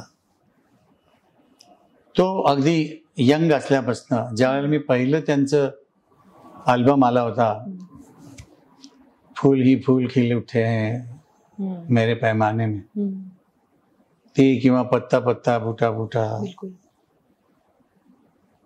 कैसे छुपाऊं राज गम, ती सगळी नवीन नवीन आली होती सगळ्या गजला. तो मी कधी कधी 7-7, 8-8 तास ऐकायचो. आणि आमचा तो हेच होता, काय म्हणतो ना आपण, रुटीन आमचं होतं. दुपारचं जेवण झालं, गुरुजी पण स्पूल आलेली होती आमच्याकडं. स्पूलवर आम्ही ऐकत होतो. ते लावायचं, दुपारी जेवण झालं की ते लावायचं आणि मग थोडंसं झोपायचं, मग संध्याकाळी रियाज पुन्हा. ती रुटीन होतं आमचं. तर ह्या लोकांना खूप ऐकतो मी. नवीन पण खूप. आता राशीद राहिले नाही. तुमची कौशिकी आहे, तिलाही खूप ऐकतो. देवकी आहे आमची, किंवा आरती आहे. खूप नवीन जनरेशनची पण खूप चांगली चांगली गातात मुलं. सोनूला काय, सोनू निगमला ऐकतो, श्रेयाला ऐकतो. सुनिधीचं गाणं मला खूप आवडतं. माझ्या कंटेम्पररी पण खूप चांगले कविता कृष्णमूर्ती आहे. खूप हुशार गायिका जिला म्हणतो ना कविता. क्लासिकली पण जबरदस्त ट्रेंड सिंगर आहे ती, त्यामुळं. किंवा अलका आहे. खूपच सगळ्यांना, कारण कुठंतरी जायचं झालं की रेडिओ ऑन झाला की सगळ्यांची गाणी ऐकायला मिळतात. जास्त लताबाईंना ऐकतो आणि रडत असतो मी नुसता. त्यांचं गाणं फक्त रडवतं. तुमच्या मते यशाची व्याख्या काय आहे? बघ, यशात एक तर प्रारब्ध पाहिजे, परमेश्वराचा आशीर्वाद पाहिजे, आणि सगळं काही मिळतं, नाव होतं सगळं. फक्त यशाची व्याख्या अशी असावी की ज्याला ते पचवता येतं त्यालाच यश मिळावं. क्या बात. कारण ते तुम्हाला जर पचवता नाही आलं तर तुम्ही तुमच्या त्या रोलर खाली कुणाकुणाला भरडवाल की तुम्ही त्या तुमच्या यशाच्या, तो जो रोलर असतो त्याच्या खाली कुणाकुणाला तुम्ही भरडवून टाकाल हे तुम्हालाच कळत नाही त्या यशाच्या धुंदीमध्ये. तर परमेश्वरांनी तुम्हाला तुमच्या प्रारब्धात यश पचवण्याची कुवत आणि बुद्धी द्यावी, आणि तो फक्त परमेश्वरच देऊ शकतो. किंवा तुमच्यावर निस्सीम प्रेम करणारा जर कोणी माणूस असेल, जो तुम्हाला प्रत्येक तुमच्या मोमेंटवर तुम्हाला असं हलवून तुम्हाला जागं करत असेल, असं माणूस तुमच्या आयुष्यात पाहिजे. तर यशाची व्याख्या ही की ज्याला पचवता येईल त्यालाच परमेश्वरांनी यश द्यावं. मी मगासपासून अनेकदा असा उल्लेख केला की तुम्हाला अनेक मोठमोठ्या कलाकारांचा सहवास मिळाला, ज्यांची आम्ही फक्त आता नावं ऐकून आम्हाला आणि किंवा त्यांची कारकीर्द किंवा गाणी ऐकून माहिती आहेत, पण तुम्ही त्यांच्याशी प्रत्यक्ष त्यांच्याकडनं बरंच काही शिकलात. तर एक मला असा खास तुमच्यासाठी हा सेगमेंट करावा असं वाटला की मी एका त्या कलाकारांचं नाव घेईन आणि त्याच्यानंतर तुम्ही त्यांच्याकडनं काय शिकलात हे आम्हाला जस्ट थोडक्यात सांगा, जेणेकरून आमच्या पिढीला त्यांचं महत्व कळेल किंवा काय काय आपणही त्यातनं घेऊ शकतो हे कळेल. बाबूजी. शब्दांना खरा न्याय कसा द्यावा हे त्यांच्या गायकीतनं आम्ही लोक शिकलो. आणि एवढा मोठा महाराष्ट्रात काय सगळ्या भारतात किंवा जिथं जिथं मराठी हिंदी गाणी ऐकली जातात त्या सगळ्या ठिकाणी जर तुम्ही धरलं तर एवढा मोठा गायक मराठी गायक नाही झाला. रवींद्र जैन साहेब. आत्तापर्यंतच्या माझ्या आयुष्यात मी खूप लोकांकडे गायलो. एवढा मोठा संगीतकार, एवढा गुणी संगीतकार रवींद्र जैनजी हेच एकटे. आजही इतकी अवघड गाणी होती ती तुम्ही शिकणं हाही एक मोठा लर्निंगच असेल ना. त्यांच्याकडे चांगल्यापैकी मला ट्रेनिंगही मिळाली सुरुवातीला. मी माझं ज्या वेळेचा थोडासा जो काही स्ट्रगल पिरियड होता कॉम्पिटिशन नंतर फिल्म मध्ये गाण्याचा जो मधला काळ होता, त्या काळात मी अगदी रोज दादूंकडे जाऊन बसायचा, शिकायला मिळायचं गाणं कसं तयार होत आहे, गाणं कसं लिहिलं जातं, अरेंजमेंट कशी होते.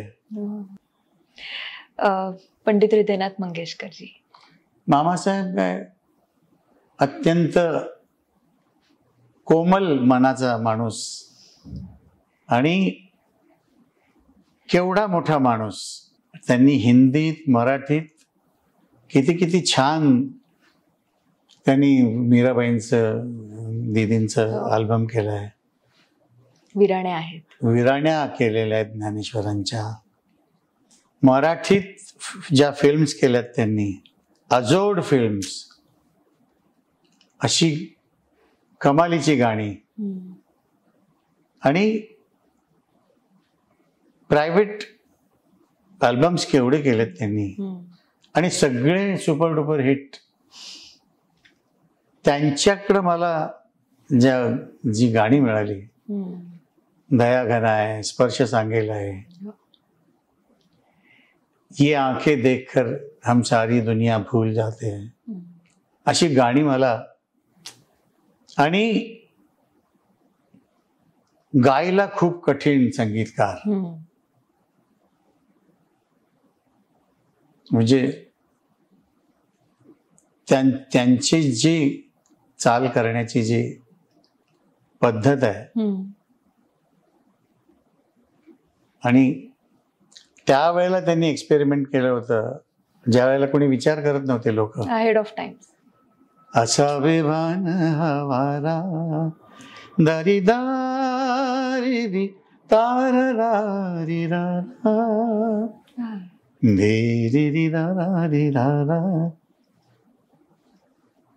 तुम्ही, आणि कुठलाही लावलेला नोट त्यांचा उगीच लावलाय, काय मोजमाप असायचं त्यांच्या डोक्यात. अवलिया म्युझिक डायरेक्टर आपण म्हणू शकतो. आणि त्यांची जी ते स्वतः म्हणतात, मी खूप जबरदस्त फॅन सलील चौधरींचा. सलीलदांची पण गाणी ऐका. मामासाहेबांची गाणी गोडव्याकडे जास्त वळतात. चाल बेडार असूनही त्याची जे मिठास आहे ती कमी होत नाही. उगीच कठीण असं नाही. त्यांच्या विचार केलेल्या स्वरांचा जो गोडवा आहे तो त्यांनी लावल्यामुळं तो जास्तच गोड वाटायला लागतो. खरंय. आशाताई एक चमत्कार आहे. आशाताई म्हणजे चमत्कार आहे गायकीतला. त्यांच्या गळ्यातनं कोणता प्रकार नाही निघाला असं मला आठवतच नाही. इतका तयार गळा. आणि शी इज अ योगी. त्यांनी साधनेनं आपलं जे गाणं केलंय आणि त्यावेळच्या लोकांच्या बरोबरीनं आपण इंडस्ट्रीत काम करायचं हा त्यांचा ध्यास त्यांना आशा भोसले या जागेवर घेऊन गेला.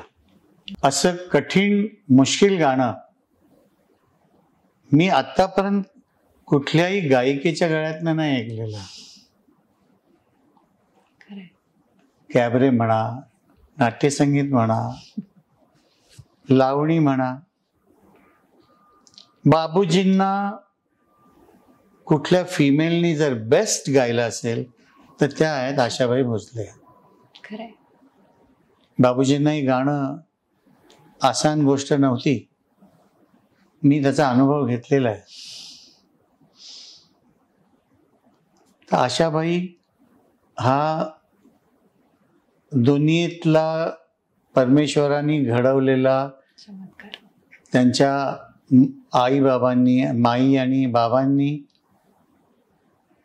घडवलेला हा चमत्कार आहे. वा. पंचमदा. एक अवलिया, त्यांनी जो Hindustani music, Hindustani melody, Hindustani music, Hindustani melody आणि वेस्टर्नचा घातलेला अप्रतिम मेळ, मिक्सचर, हे अमृत तुल्य केले त्यांनी. त्यांनी जो लोकांना जो घोट दिलेला आहे तो अमृताचा दिलेला आहे आपल्या कामानी, खरंय, आपल्या गाण्यांनी.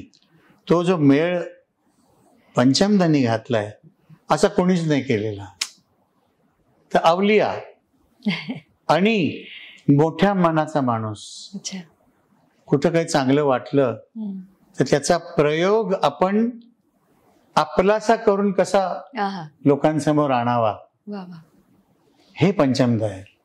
इलाईराजा साहेब. वन्स अगेन आपल्या भारतात असा संगीतकार नाहीये. एक सिंपलशी एक 5-5.25 फुटाची मूर्ती,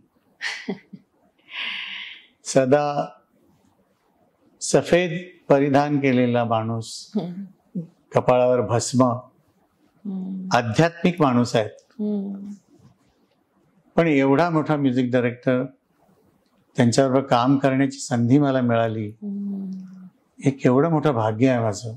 सगळ्याच संगीतकारांबरोबर, सगळ्या माझ्या स्टॉलवर्ड्स, माझ्या सगळ्या बुजुर्ग गायक गायिकांबरोबर गाण्याची संधी मिळाली. केवढं मोठं भाग्य आहे. राजासाहेबांकडं गाताना मला उत्तम सिंगजींनी सांगितलं होतं की बघ राजा साहब 2 बार बताते हैं कोई लाइन, तीसरी बार नहीं बताएंगे, तो तुम अलर्ट रहना, क्या चाहिए उनको, अब वो करोगे तो बहुत खुश हो जाएंगे. तुम्ही त्यांच्याकडे 4-5 फिल्म्ससाठी गायलो. मद्रास तुला माहिती आहे वेळेचा इतका बंधन असतं त्यांचं. 8 वाजता सुरू झालं तर 8ला 5 मिनिटं नंतर जरी तुम्ही आला तरी तुम्हाला एंट्री नसायची. मी त्यांना त्यांच्या सिटिंग रूम मध्ये बसून बघितलेलं आहे. ते गाणं तुला माहिती जसं पत्र लिहितात ना, असं हार्मनी, कॉर्ड्स, मेलोडी, म्युझिक असं पत्रासारखं लिहितात ते. असं असं असं इथं हा कॉर्ड हा. मी असा एकही माणूस नाही बघितलेला. लिटरली जसं पत्र लिहितो ना, नमस्कार, विनंती, विशेष, गाण्यात जसं त्याच्याबरोबर लगेच कॉर्ड लिहिणार, ते लगेच म्युझिक लिहिणार खाली, की ह्यामध्ये काय म्युझिक आहे आलं पाहिजे. मग तो पेपर बाहेर यायचा, मग त्याच्या कॉपीज बनवून म्युझिशियन मध्ये वाटायचं. असा एक हिंदुस्थानमध्ये एवढा गुणी, जसे माझे दादू आहेत ते तिकडे मद्रासमध्ये राजासाहेब. खळे काका गोड माणूस,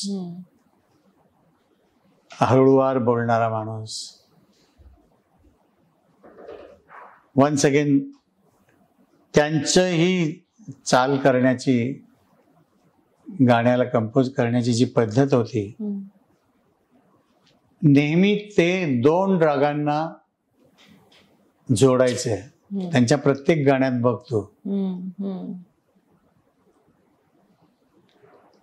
आणि इतकं चांगलं 2 रागांमधला जो ब्रिज असतो ना, एक मिनिट ना, ह्या टोकावरनं त्या टोकाला जायला मध्ये पाणी असलं तर ब्रिज कसा बनवतात, तर त्यांच्या गाण्यात जो ब्रिज असायचा ना तो फार कमाल असायचा. फार कमी लोकांना ते यायचं. एक रोशन साहेबांना बेस्ट ब्रिज बनवताना मी त्यांच्या गाण्यांमधनं मी फील केलंय, तसं खळे साहेबांचं होतं. समज एक ओळ गेली, क्रॉस गाऊन जो पुन्हाची क्रॉस जी साईनवर यायची, त्याचा जो पूल बांधण्याचं जे काम करायचे खळे साहेब, एवढं चांगलं काम कोणीच नाही केलं. आणि इतकी कठीण त्यांची कंपोजिशन असायची, गाणाऱ्याला घाम फुटायचा. असा शेकडो वेळा घाम फुटलाय मला. त्यांचं एक होतं, नाही मला अजून एक ते असं नाही आलं ते, किंवा ही जागा मला अशीच पाहिजे सुरेश. यंग असल्यामुळे ती जागा कधी तयारी नाही यायची, नाही ती अशी झुलवत आली पाहिजे ती जागा. आणि ती झुलवत येऊन मग जी समेचं एक मात्रा असायची ती तिथं अशी पडते. आणि ते तसं शिकवायचे. शिकवणं त्यांचं खूप लक्षात ठेवण्यासारखं असायचं. तर तू जसं म्हणणार, झाले तुझे भास मी रोधिले श्वास.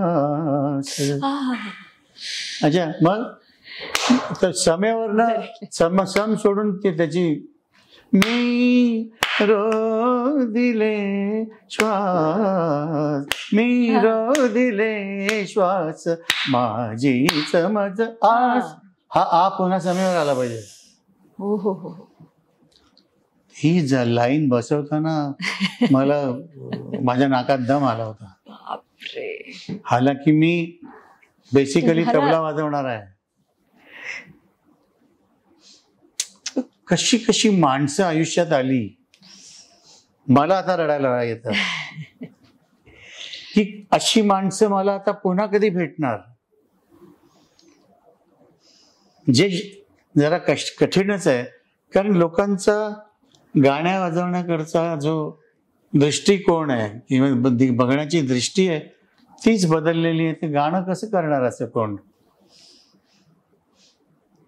आणि उगीच कठीण नाही, त्याला लॉजिकली कठीण गाणं करायचं ते. आणि लॉजिकली मुश्किल गाणं करणारी व्यक्ती म्हणजे श्रीनिवास खळे साहेब. पण तेवढाच गोडवा त्या गाण्यात. एवढं सगळं असून ज्या वेळेला ते पुन्हा धरीला वृथा छंदवर येताना अंगावर प्रत्येक वेळेला काटा यायचा. आणि अर्थातच दीदी, ज्यांना तुम्ही सरस्वती मा म्हणून संबोधता. सरस्वती मा लताबाई मंगेशकर म्हणजे अवतार आहे. तर अवतार हा गाणं ऐकून, गाणं गाताना सुद्धा त्यांचा त्या गाण्याला आशीर्वाद असायचा. गाण्याला आशीर्वाद असायचा, कारण ते अवतार होत्या. त्यामुळं ते आतनं जे निघायचं ते स्वर्गीयच असायचं. ज्या अवतार रूपात आलेल्या आहेत, ह्युमन फॉर्म मध्ये आल्यामुळं लता मंगेशकर आहेत त्या. पण ऍक्च्युली देवी मा, आम्ही फक्त तस्विरीमध्ये किंवा आता माझ्या मागे मा सरस्वतीची प्रतिमा आहे, आम्ही असं बघितलेलं. पण जिवंत ज्यांना ज्या रूपामध्ये आम्ही बघितलंय लता मंगेशकर, ते सरस्वती माच होत्या त्या. म्हणून त्या मी त्यांना एकदा असं खूपदा त्यांच्याबरोबर सत्संग मिळालाय ना मला. ज्यांना फक्त गाडीत येता जाता बघायचो, त्यांच्याबरोबर बसायला उठायला गायला त्यांच्याबरोबर सगळी दुनिया दाखवली त्यांनी. प्रोग्राम्सला घेऊन गेले, त्यांच्याबरोबर काम करायला मिळालं. तर त्यांना एकदा मी असं काहीतरी बोलत बसलो म्हणून, तर मी म्हटलं तुम्ही राक्षस आहात यार. त्यांना काय बोलताय. म्हणलं हो, तुम्ही गाणं जे आहे ते अक्षरशः असं गिळून टाकता तुम्ही, त्यामुळे तुम्हाला काही वाटतच नाही हो. तर हसायला लागल्या जोरात. आणि पूर्ण विराम of singing is Lata Mangeshkar. गाणं गाताना music director music director music director music director, शेवटी असं काय करायच्या, एक साईन करायच्या लता मंगेशकर. आणि ती जागा अशी असायची जो कंपोजर आयुष्यात कधी त्यांनी विचारही केला नसेल अशी जागा असायची. तसं मी ते उदासला मी हडबडलो होतो ना, आणि गाणं खरं म्हटलंच तर सुगम म्हणा, सिने म्हणा, क्लासिकल म्हणा, तू त्यांची ते व्हिडिओ बघितलास की नाही, मालकांस गायला आहेत त्या. गाण्याचं क्लासिकल मध्येची पण जी अस्थेटिक त्यांची जी पद्धत होती,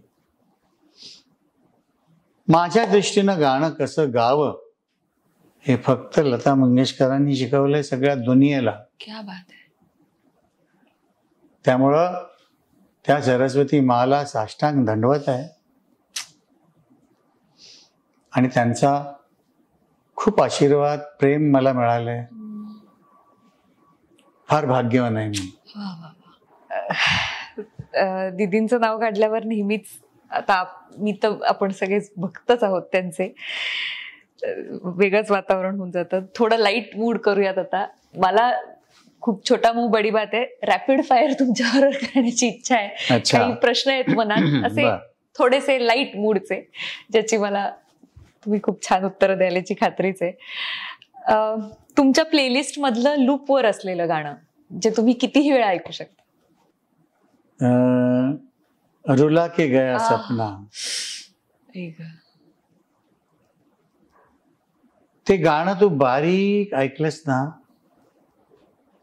आत्तापासून तू ऐक. मी ते गाणं, समज मी कोल्हापूरला निघालो, इथं लावलं की ते कोल्हापूरलाच बंद करायचो मी. एकच गाणं ऐकायचं. आणि मी अशी हजारो पारायणं केलेत त्यांच्या गाण्याची. त्या ज्या मधले अंश म्हणतो ना आपण, मधल्या ज्या जागा आहेत त्या त्यांनी कशा आणि एक्सप्रेशननी भरल्यात, सुरांनी भरल्यात की शब्दांनी भरल्यात. हा अभ्यास झाला पाहिजे. आणि तुला एक गोष्ट सांगतो, ज्या गाणाऱ्या पुरुषांनी किंवा बाईंनी लताबाईंची जर पारायण केली तर तो एक बेस्ट गायक होऊ शकतो. बेस्ट. तर रुला के गया सपना मी खूप ऐकतो. रंगमंचावर किंवा रेकॉर्डिंग स्टुडिओला जाण्याच्या आधी तुम्ही करत असलेल्या काही गोष्टी, विचार म्हणा, कृती, काही? एक तर सकाळी थोडासा, म्हणजे त्या दिवशी फारसा रियाज करत नसे मी. तानपुरा लावून एक तरी तासभर गायलं, जस्ट फॉर क्लिनिंग व्हॉइस. त्याच्यानंतर मग पूर्वी कॅसेट मिळायची ना म्युझिक डायरेक्टरकडनं गाणं गाऊन. ते नसलं तर मग ते गाण्याचा कागद घेऊन बसायचा आणि आठवून ते रियाज करा. आणि तिकडे गेल्यावर मग 3-4 रिहर्सल्स मिळायच्याच. तर असा त्या गाण्याचाच विचार असायचा.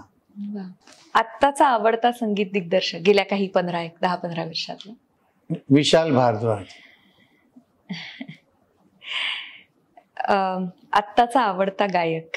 सोनू निगम. आवडता खायचा पदार्थ? कोल्हापुरी मटण. एक असा गुण जो प्रत्येक कलाकाराकडे असायला पाहिजे आणि एक असा गुण जो प्रत्येक कलाकाराकडे नसला पाहिजे? असला पाहिजे तो विनयशीलपणा. नसला पाहिजे घमेंड नसली पाहिजे. कारण घमेंड ही कशावरही चालत नाही. नाव, पैसा, आपली कला, कारण कुठल्या क्षणी ती धोका देईल आणि गाणं सगळ्यात धोका देणारी गोष्ट आहे. बिलकुल. एक असं गाणं जे एकदम पटकन रेकॉर्ड झालं आणि एक असं गाणं जे खूप वेळ काही त्याचा जम बसत नव्हता किंवा रेकॉर्ड व्हायला वेळ लागला. ये आंखें देखकर. कारण मी ते गाणं गाणार नव्हतं. अच्छा. आमचे बुजुर्ग मोठे एक गायक गाणार होते, किशोरदा गाणार होते. आणि मला सडनली मी डीडींचं गाणं, दावजेकरांचं गाणं फेमसला गात होतो एका फिल्मचं. तिथं मला फोन आला मामासाहेबांचा की सुरेश काय करताय. म्हटलं रेकॉर्डिंग मध्ये. तर रेकॉर्डिंग संपल्यावर लगेच बॉम्बेला या, तुम्हाला गाणं गायचं आहे माझं. मी तिथं पोहोचलो तर सरस्वती महा बसलेले आहेत आणि साहिर लुधियानवी साहेबांनी लिहिलेलं होतं तेही बसलेले होते. साहिर साहेब थोडेसे साशंकित होते की अरे सुरेश वाडकर मराठी लड़का है, उर्दू गा पाएगा. तो मामा साहेबांनी सांगितलं वो बेस्ट उर्दू गाएगा नए लड़कों में, क्योंकि वो उसके गुरुजी बहुत अच्छे शायर हैं. बिल्कुल. तो मग मला तिथंच शिकवलं मला गाणं ते. आणि मी घाबरत 2-3दा रिहर्सल केल्या आणि रेकॉर्ड झालं. मला वाटतं 2 टेक मध्ये. मग आम्ही ऐकायला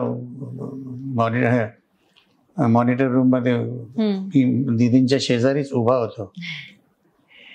तर माझी लाईन आली की ते अगदी जोरात पान हलवायच्या. मला तुम्ही अगदी पाकिस्तानी सिंगर सारखे गायला. नाव नाही घेतलं त्यांनी. म्हटलं ठीक गायलोय ना. अहो छान. तर तो किस्सा आहे माझ्या आठवणीत अजूनही. एकतर मनापासून आभार. अरे मोस्ट वेलकम, प्लेजर. म्हणजे मी खरंच ह्या गप्पा कधीच संपू नयेत आणि मी अशीच ऐकत राहावे आणि माझे कान मन तृप्त झाले आणि यातलं मी काय काय वेचू काय नको. म्हणजे तू देणाऱ्याचे हात हजारो दुबळी माझी झोळी, अशी माझी खरं तर आता स्थिती आहे. तुमचे आभार मी शब्दात नाही व्यक्त करू शकत. मानूच नको, काही गरज नाही आहे. तर एक फक्त जाता जाता छोटीशी भेट. माझा मित्र आहे धागा, त्याचं धागा दी इंडियन बाउंडिंग नावाचं पुण्यात स्टोअर आहे, त्यांनी तुमच्यासाठी खास ही भेट पाठवली. अरे वा. तर धन्यवाद धन्यवाद. हे जित्र तुमचे पुन्हा एकदा मनापासून आभार. मी तुम्हाला खूप त्रास दिला पण आजचा दिवस आणि खरंच सार्थकी लागला माझा दिवस. खूप छान वाटलं. जाता आता फक्त मी जस्ट सांगते प्रेक्षकांना की तुम्हाला जर हा एपिसोड आवडला तर प्लीज लाईक करा, शेअर करा आणि सबस्क्राईब करा सावनी रवींद्र ऑफिशियल युट्यूब चॅनलला. आणि मनापासून धन्यवाद सुरेश. धन्यवाद धन्यवाद. नमस्कार. नमस्कार. बस.